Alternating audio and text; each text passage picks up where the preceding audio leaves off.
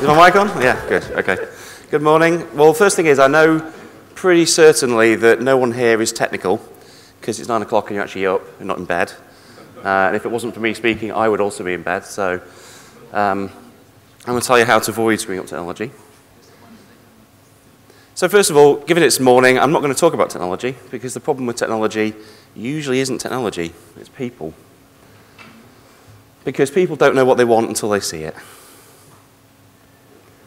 So anyone who's been involved in kind of a process of selecting technology, choosing technology, implementing technology, has probably been through this little process, gets stuck in a feedback loop. I want to know what you want the software to do. What does your software do already? Well, I don't know, you've got to tell me. And you get into this requirements loop. The solution to that, to a certain extent, is product managers. And these are people who have a good kind of mix of user experience skills, technology skills, business skills.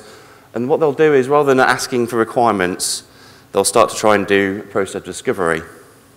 So I kind of ban the word requirements. It's the first way of screwing up technology, is to ask people what their requirements are. There's no such thing as requirements. First of all, if you say what are your requirements, they assume they're going to get it, because it's a requirement. What you want to do instead is look for what people's pain points are. What are their latent needs? What are they trying to achieve? Start with the objectives. You know, if you're looking at implementing a CRM, the guy who's got a Rolodex on his desk doesn't think he needs a CRM. So if you say, what do you need? He's probably going to say, well, I need a bigger Rolodex. So, you know, you want to look at trying to define the problem, the solution rather than the problem. Another question always comes up when you're selecting or looking at new technology is, do I buy some technology? Do I go and find a vendor? Do I build my own? Do I look to the cloud and kind of rent it? So I'm going to quote our late chairman. If it flies, floats, or fornicates, always rent it. It's cheap in the long run. Same is true of technology. Basically, and this is unusual for someone with a technical background to say, writing code should be a last resort. Always, always, always avoid writing code. You shouldn't really want to build your own. Every line of code you write has to be maintained. Code has a habit of proliferating. But if you do write code, you know, do it properly. And the problem is when you undertake it lightly. So you normally go and speak to a developer and they'll say, yeah, it's easy, yeah, we'll build our own. That's how much work the developers think is involved. And that's all the shit they haven't thought of. So what you need to do is you need to speak to developers and find out what's all that stuff below the iceberg. It's kind of like, you know, the Spanish Inquisition. You need to quiz and quiz and quiz them and find out what they haven't thought about. What assumptions have they made? Interesting, though, is that developers have a habit of doing the reverse as well at the same time. So this is something that happens quite a lot.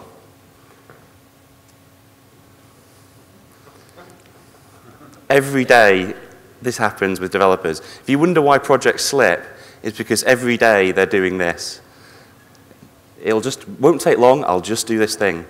And so what good product managers will do is work with developers to find quicker solutions. They'll try and not only look at what's under the water and what's in the iceberg that they've forgotten about, but they'll find out if they're trying to build an arbitrary system to pass condiments.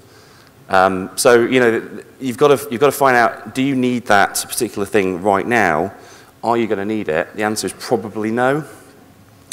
And, you know, you've got to be basically pragmatism. It's all about pragmatism. So, you know, can you have a solution which involves cut and paste? Cut and paste can save you millions. Sometimes, you know, armies of manual labor people are cheaper than getting developers in. And that's, again, weird for a technologist to say that. Then the other problem you get is that you think you've already got a system. We've already got one of those. Sunk costs. So you've just spent £100,000 on a new system. It's a bit shit, but you've spent £100,000 on it. You're probably still writing down the capex. Capex over 5 years. Maybe you gave up on it after a year. But you've got to make sure that those decisions on what you've done already doesn't influence your thinking in terms of what you're going to do in the future. So you've got to look at legacy systems, look at the technical debt. So technical debt is basically when the cost of making a change outweighs the benefit of that change. If you get to the point where that happens, you have to declare technical bankruptcy, which basically means bin it, start again. it's actually the right thing to do. You know, if everyone goes to the casino and you've put 100,000 on the table playing poker and you get a crap hand, doesn't necessarily mean you should continue betting. And that's what people do with tech, though. But ultimately, you know, this is about being lean and agile. I don't mean that kind of lean agile as one of our magazines. That was me, by the way, but before I became a technologist. So you've got to adopt lean principles. So if you haven't read it, I really recommend the book The Lean Startup by Eric Ries. And it talks about kind of these 7 things and the virtuous circle of trying to build, test, and measure. What you're trying to do is kind of follow these Japanese manufacturing techniques of eliminating waste. Everything you do should be about learning. So you've probably heard the phrase, you know, if you're going to fail, fail fast. But it's not about, the objective is not to fail. You do want to fail fast if you're going to fail, but it's not, you're not trying to fail. What you're trying to do is learn. So failure is fine as long as you've learned something, and as long as you then put that back into the process and change something. Part of that is about deciding as late as possible. So what I mean by that is that if you spend loads of time up front trying to design the perfect system, you know, you can be there for a long time. You're better off designing bits of it and then keep moving on, and actually delivering value. The sooner you actually do that, the sooner you're getting the value out of it. So that then leads into delivering as fast as possible. But, you know, empowering the team, all that kind of stuff. Presumably, by now, everyone's heard of Agile and hopefully following Agile. This is the Agile Manifesto. Unfortunately, what usually happens, though, is you get the half-arsed Agile Manifesto. So I'm going to read these out now. So you have individuals' interactions over processes and tools, but we have mandatory processes and tools to control those individuals. You've got working software over comprehensive documentation, as long as that software is comprehensively documented. You've got customer collaboration over contract negotiation within the strict boundaries of contracts, and of course, subject to rigorous change control. Responding to change over following a plan, provided a detailed plan is in place to respond to the change and is followed precisely. So that is, whilst the items on top sound nice, we're an enterprise company, there's no way we're letting go of the rest.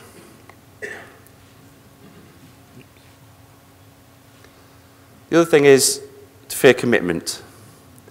You know, you're trying to make decisions on technology, and you're trying to choose technology and maybe doing capitalization over 5 years. Who the hell knows what's going to be in 5 years? You know, we've got a kind of automated marketing system we're replacing. The old one was put in place before Facebook existed. I think we've only just finished, you know, capexing it. So, you know, look at your contracts when you're building or buying or looking at software and technology, and think, can I predict the future 5 years hence? Do I really want to sign a 5-year contract, even if they gave me a lovely discount? You've got to assume you're going to outgrow that solution, because not only is your business going to change, but the world's going to change around you. So you want flexibility. But you need to also, you know, do what's right for now. And kind of touching on that already, which is the word enterprise. Unless they're talking about a starship, if someone says the word enterprise, run the other direction. Anything that describes itself as enterprise is basically a synonym for expensive and inflexible. So, you know, enterprise cloud, ooh, great, brilliant, expensive cloud. But you want to go cloud-based, you want to look at browser-based solutions, you want to pick solutions with APIs, integrations that can talk to other systems. You want to actually give a shit about the user interface. You know, people don't think about that, but if the user interface of the system you're putting in is crap, no one's going to use it. If it's beautiful and easy to use, then you're going to get better ROI. People are going to use it, adopt it, learn, and experiment more. So I'm actually way ahead of time, I'm afraid. But, you know, start the day as we need to go on. So kind of recap. It's about people, not technology. You need to empower product managers. First of all, have product managers, but you need to empower them and make sure they can say no. Make sure they don't talk about requirements. They need to focus on what the objectives are, what people's needs are that they haven't yet expressed. You know, find out whether they really want a bigger Rolodex or they need a CRM. You want to write code as last resort. Look at renting it. Look out for the iceberg under the water. You've got to ensure pragmatism. because it doesn't often happen naturally. And projects will slip by, 5 minutes every day, adds up to months and months and months. And ultimately, you need to act like a startup and not like an enterprise, unless you're a starship. That's me. Okay, Paul. Hold on a sec. No. Yeah. Wrong way. No. We've got questions. Oh, right, sorry. Go back on up. Damn it! My God. He really Sorry, it's too early. darted off there. Too early. Before we open up to questions, I have one. I was waiting for a specific screw-up. Can you walk us through a specific I do all that screw-up? stuff, so, Yeah. What's that? I do all that. I follow that, so the next screw-up. What is one project that screwed up and why? Let me think. So when I talked about contracts and agile, it is actually important when you're doing an agile project to get the contract right, because you need to know what's going to happen when things do go wrong, because ultimately they do go wrong. So we had a project where you go through discovery, bad times during the summer. So half the people are on holiday. You're kind of rushing it through. I'm sure that contract's fine. You're kind of going through detail, and it's all good. It's all going good, and then they hand over the system, and whole swathes of requirements have been missed. It just simply doesn't do the basics what we need to do. So you then spend a bit of time arguing about whose fault is it. Were the requirements captured or not? You start going over the contracts and trying to prove who's right and who's wrong. But if you get the contract right in the first place, then you don't need to do that. But what you want is you want the contract to allow, rather than it being design everything up front, right now that's locked in and you can't change it. And if you want to change it, we're going to have an argument about cost, where you've got these incremental points. So the project we had recently, we had to kind of go back to base principles and start again and just go, right, what are we trying to achieve here? And have that fight over the contract. So hopefully it'll kind of come out. I can't name names because we're in the middle of actually fixing it. But, Okay. Yeah. Fair enough. I wanted to open up to other questions. Let's see. Chris has one in the back.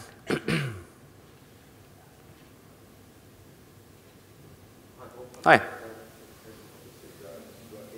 just wondered if you had any sort of advice for managing conflict between commercial teams and digital development teams. What sorts of issues sorts of come up, because I'm sure everyone in the room has got their own challenges in working with these two different teams with different sort of languages and mindsets, really.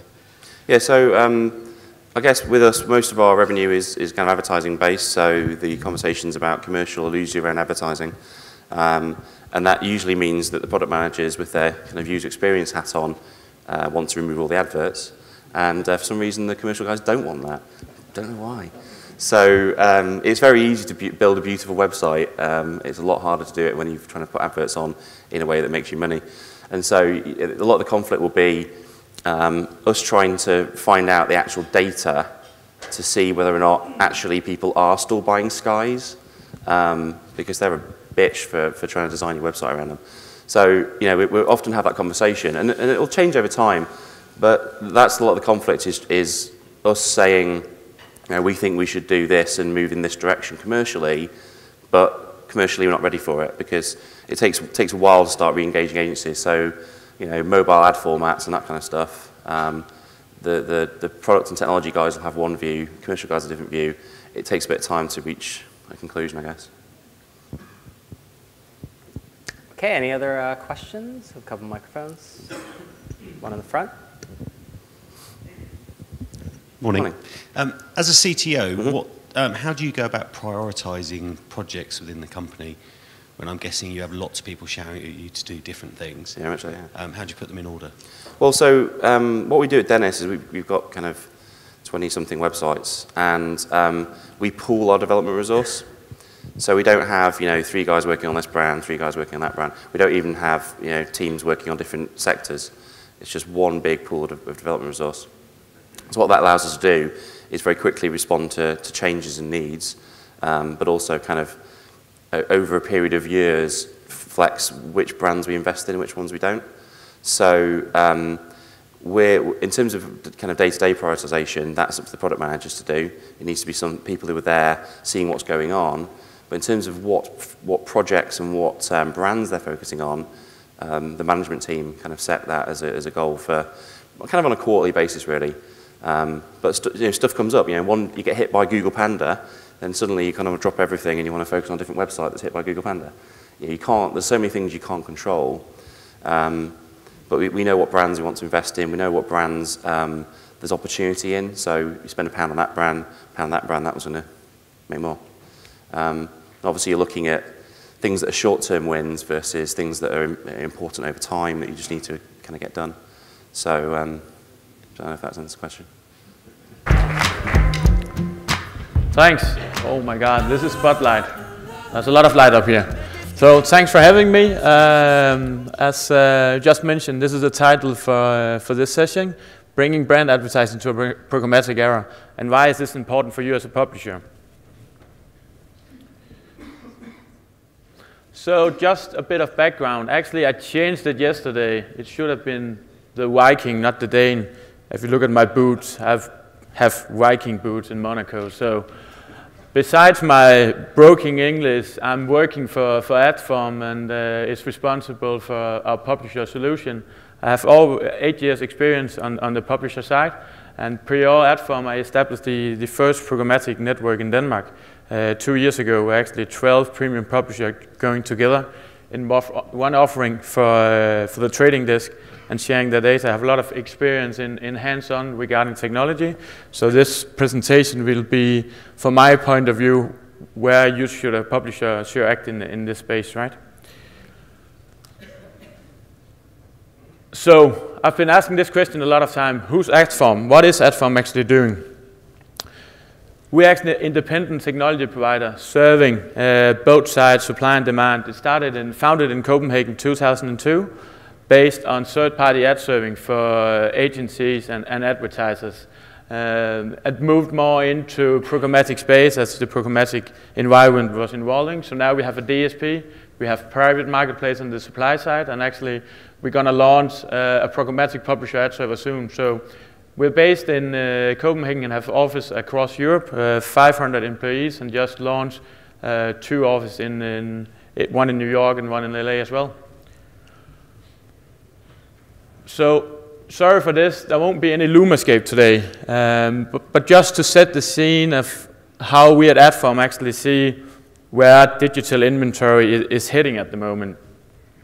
We divided the inventory into 4 categories, A, B, C, and D, and actually this is, from my point of view, quite important for you as a publisher to find out where your sales force actually should use or spend their time. So actually, if we look at the bottom D, right, this is actually where we saw in the US a lot of RTB took off, US publishers starting to sell bulk remnant inventory in a more efficient way.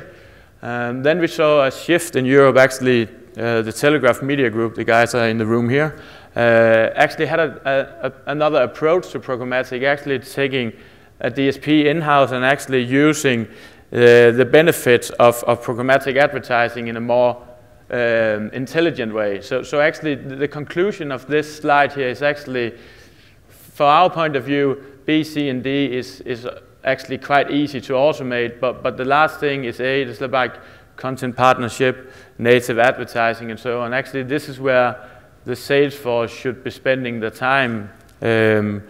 So what we actually conclude here is actually, we had a discussion last night, actually, expensive guys should actually sell expensive product. So this should be A. So a lot of question about programmatic. Is it just race the bottom in terms of CPM price? At Adform, we do a trend report every quarter across the market in Europe. So what we saw in 2013 compared to 2014, we saw an uplift in CPM price in 20%. Furthermore, just about the opportunity in programmatic branding or programmatic spend, we saw an uplift from 2013 to 2014, 250%. So there's a big opportunity out there for a publisher, but these guys, hopefully you know them. I do. I not personally, but I know the brands of them. If you look at Facebook, Microsoft and Google, these three guys is actually having the big piece right now. And why? Actually, that's some reason, quite obviously. If you look at Facebook and the others, they have scale, they have reach, they have a lot of data to do cross-device on mobile, tablet, display. So actually they have the capability of doing direct response DR campaigns. These guys are really, really good at doing scale and reach and having DR campaigns to the table, right? But I think there's a big opportunity for a publisher now, what these guys actually is missing. And that's about programmatic branding, actually bringing branding advertisers to the programmatic space. I'll later on show a case we did with Burberry. And finally, automation. I think there's still a huge opportunity for buy and sell side to automate more than we see today. It's not only about RTB, you can actually be more efficient in your way of selling. So what are brand advertisers actually asking for at the moment? We have a lot of insight as we're acting as a DSP as well. These four things is quite important for brand advertisers. It's about create awareness, drive engagement. They want to have high impact formats in a digital environment. They want to use creativity in a digital environment. Even more, they would like to have premium inventory based on local data. They won't waste media spent in users they don't know. They want to know where they've been shown and which kind of data has been used on it. The third one, I think it's really, really important now, is to talk about new metrics in the market. I think if you go to brand advertisers and actually tell them that they have a CTR rate of 0.2, there's like, how can I use this in my boardroom? We need to talk about new metrics like engagement rate, in-view metrics, and so on. Actually, I saw Financial Times is actually a bit ahead of the curve, talking about selling cost per time instead of selling CPM prices. I think there will be a big shift in the way of selling digital inventory and further on. So if we want to have more brand advertisers into the programmatic space, we need to talk about the metrics. For sure, if these three are fulfilled, they could use the benefits of programmatic buying, that's efficiency, and using their own data. So what does this mean for you as a publisher? If you want to fulfill the requirements for brand advertisers, it's quite important that you actually have your tech stack in order. These guys would like to make sure that the ad has been seen by a human being, not a robot. There have been some quite bad examples out there. Guaranteed viewability. If we want to talk about brand metrics, we need to make sure that the ads actually have been seen. Cross-device targeting, the ability of using your login data from paywalls, whatever, to cross-device the audience.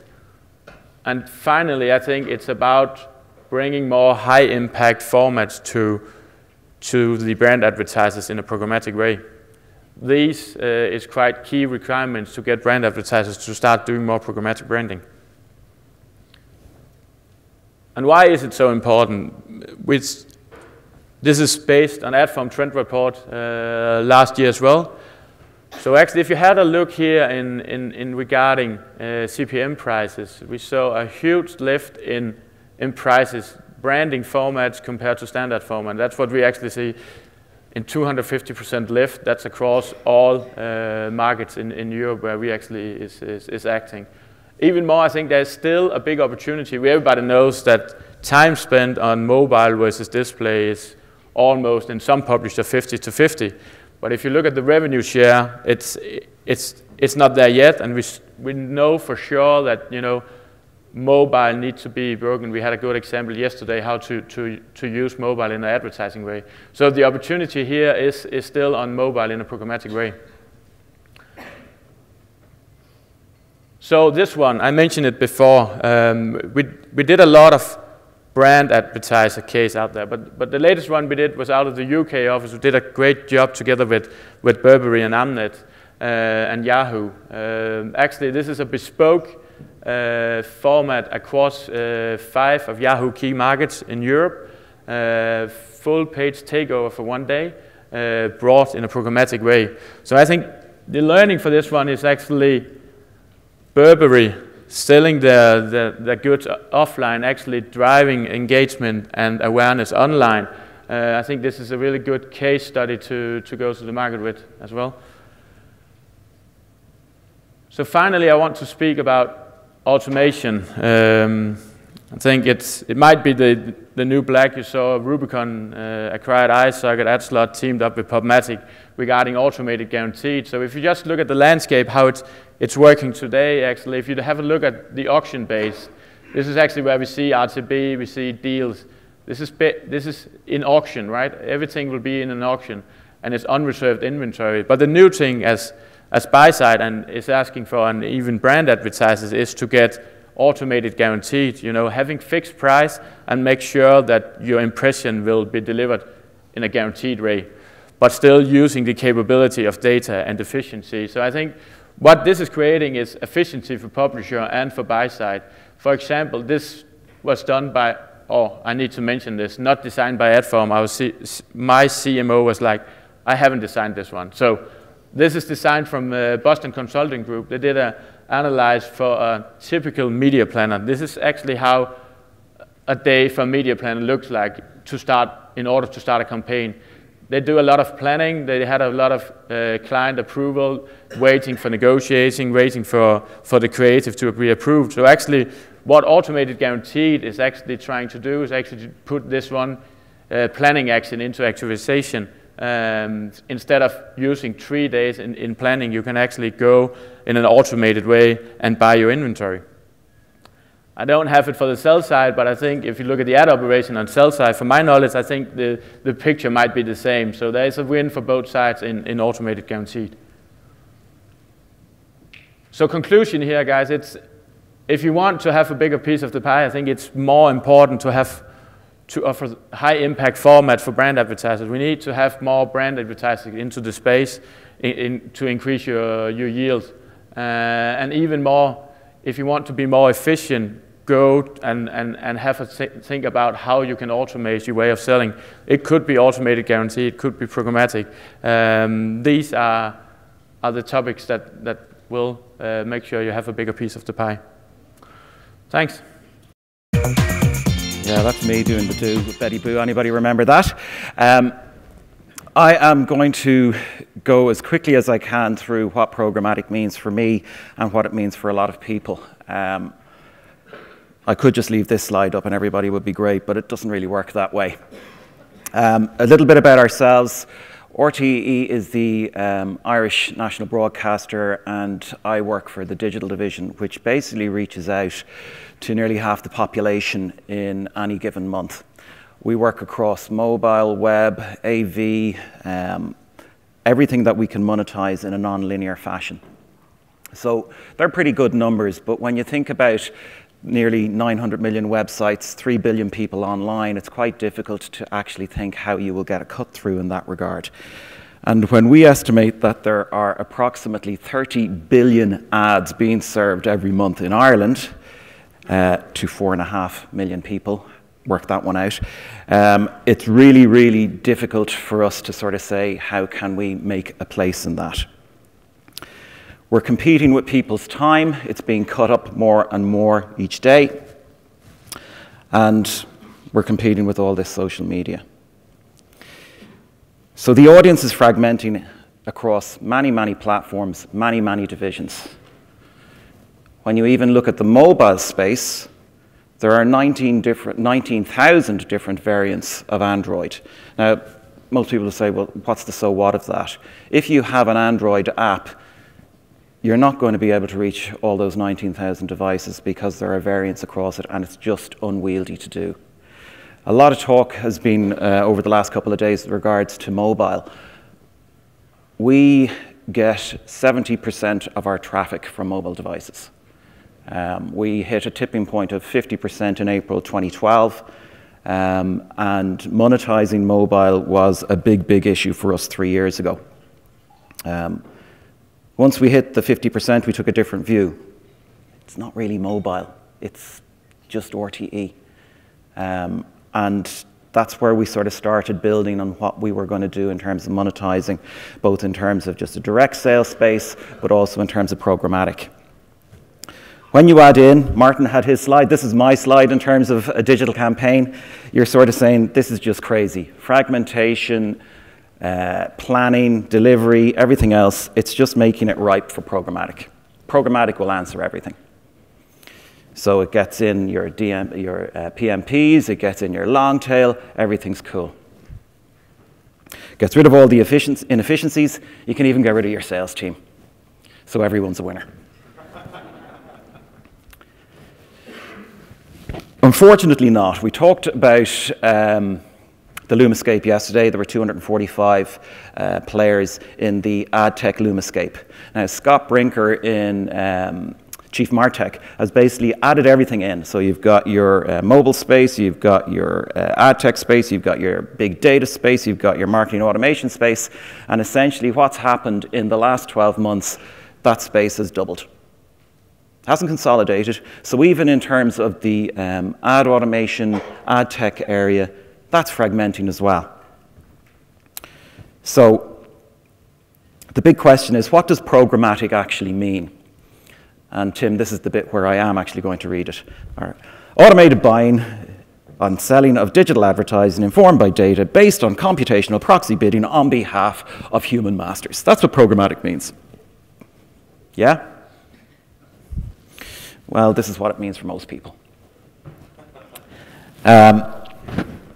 So the difficulty you have with programmatic is, in this technology space, we tend to overestimate what we can deliver in 3 years and underestimate what we can deliver in the next 5. I'm not a technology skeptic, but I am a digital pragmatist. I would describe programmatic at this moment in time as still being in beta. It is constantly evolving, constantly being developed. You can't answer mobile. You've got all these DMPs, all these various data aggregators saying we can, target your audience based on cookies, everything else, but they can't. If you can't read that, the Blue Kai mobile registry is coming soon. It's been coming soon for some time. So you can't answer it in terms of mobile.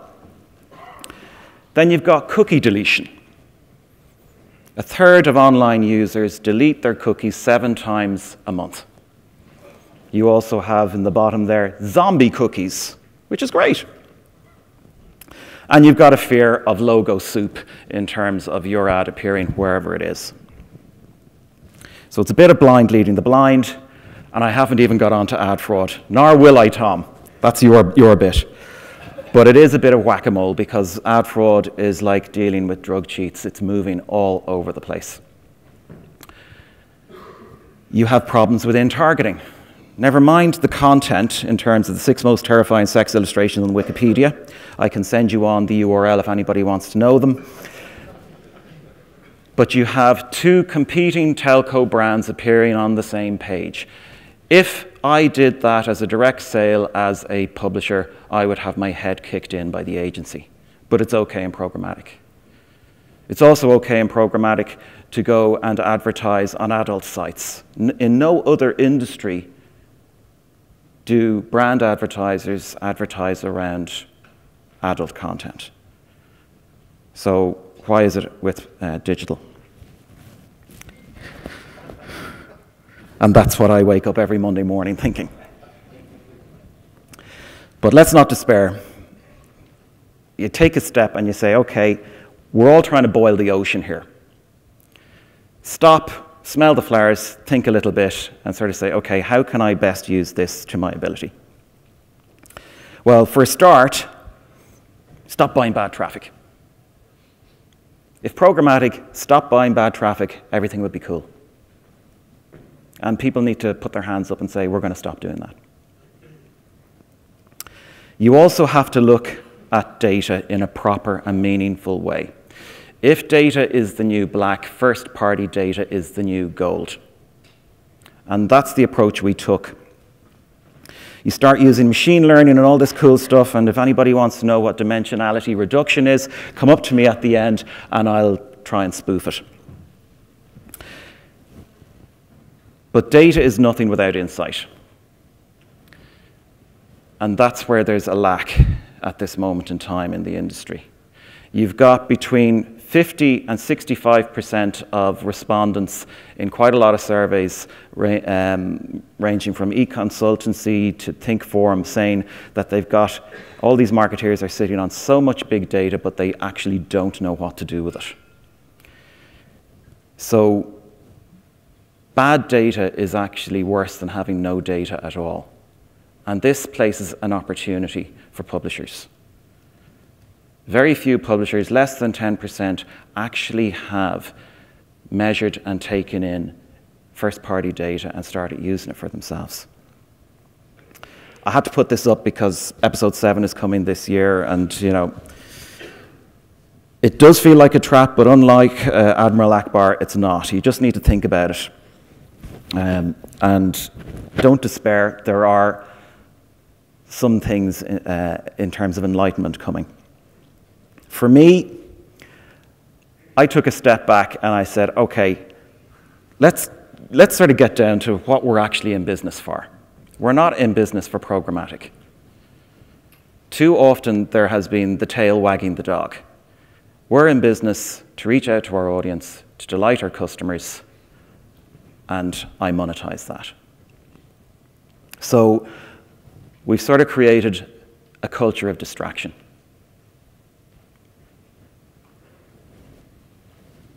So what? Seriously, I have a health band. My lovely wife bought it for me. Right?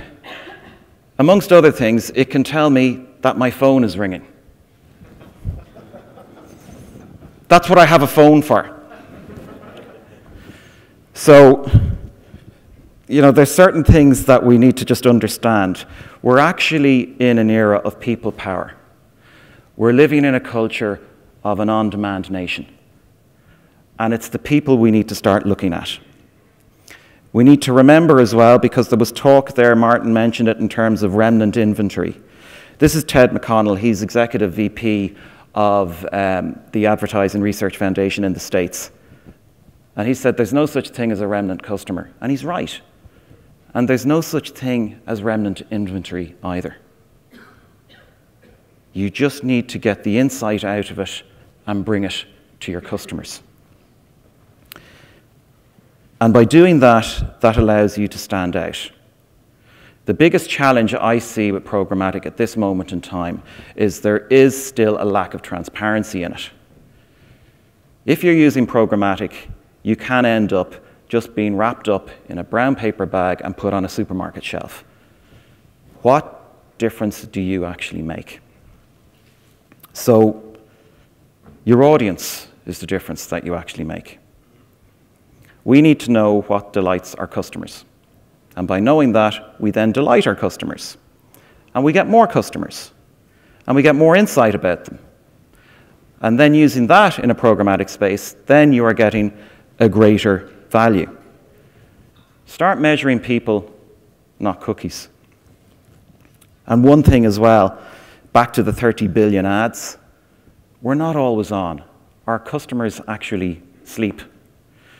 So we took a view in terms of looking at our audience across all our platforms. I hope my clock works here. Yay! Across the day, and looked at various touch points in terms of what they do, how they do it.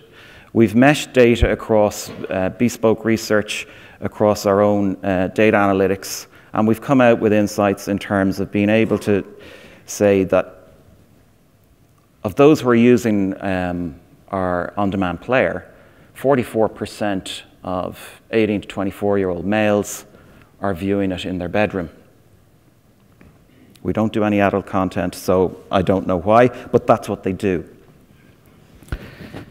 That allowed us then to put in a plan. So in 2013, we started recruiting first-party data. We launched out with a sign-in, which allowed you to have seamless viewing across platforms on our player. We then got a single unit of analytics across all our platforms. As we rolled out an iterative process in terms of how we developed things, we added in new analytics. So we had 4 or 5 different analytics packages because the original one, back to Paul's point, dated back 10 years, it couldn't do what we wanted to do then. So we threw out everything and started afresh. We're now in a position where we've got the data in, we've cleaned it down, we've got one CRM, and we're actually starting to segment our audiences. Segmenting our audiences now lets us to actually use programmatic, amongst other things, in a much more functional and effective manner. We can actually say we've got well-to-do ABC1 millennials. It's that package. We've got young mothers with kids. That's a package. We've got health enthusiasts. That's another package. Now, we've all had to do this, and it's really important to remember that. We've all had to do that by making sure that we manage that data in a very, very trustworthy manner. So we work on the basis of trust, consent, and transparency.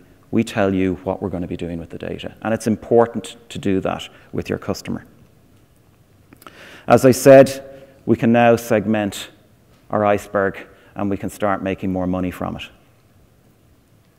And we've approached programmatic in a way, not reduce, reuse, recycle, but retain, or recruit, retain, reduce. We've used it to recruit new customers. We've had customers who are UK customers who've been buying ad networks and haven't bought our content because they just wanted to get reach at a cheap price. We went to them and we said, in the example I mentioned, we've young males on their own, in the bedroom, that's the audience you want. And they started buying at a premium price because they could see the value of it. We've used it to retain customers. Some customers just say, we're going to buy it that way, so if you want to be in it, that's the way you have to do it. And we've grown one customer from a couple of thousand to a 6-figure sum. It takes a lot of work, and that's the part of the reduction piece that we aren't there yet. Most people say that programmatic will reduce administration. It doesn't. It is highly administrative. So the recruit bit works, the retain bit works, we're working on the reduce bit. Similar to Martin, we aim to be in the PMP space. We were trying to get into PMP space before we knew what a PMP was 4 years ago. That's essentially how you do a direct deal at this moment in time. That works. Then if you can't get those going, you can make it broader and go into the private auction. Again, it's reserving, it's price floors. That works as well. Try and steer clear of this. It's just mayhem. So what has all that done for us? What it's done has grown our programmatic revenues from being about 5% of our revenues to just being under 12% in 2 years. But that's not the only story. We've also diversified. We've launched a paid subscription sports channel to our international audiences. We launched it last summer. And in year 1, we sold it in 152 different countries. It broke even. Year 1, I think that's a good result. We've also invested heavily in rich media. Martin mentioned that as a top tier. We've actually worked with Adform in terms of doing curtain reveals, and we've got good press out of this. It's also grown revenue significantly in a high premium, high profile space. And the reason I mention this is because programmatic isn't the be all and end all. You need to remember why you're in the business. Our rich media revenues have grown from being 16% of our revenues to just short of 30% of our revenues as a consequence of this. It has made us different. By us being different, it has made our clients look different. And they've stood out. They've won awards because of it. So I was asked to leave 3 points. If I could leave just one, it would be this. Programmatic is a tool, it's not a strategy. It enables you. It doesn't drive your business unless you're a programmatic technology seller. It doesn't drive your business. And that leads to my next point. This is not an ancient Irish proverb, though it can be if you wish. Essentially, the tail does not wag the dog. Remember why you're in business. You're in business to delight your customers. And that goes on to my third point. First-party data is future critical.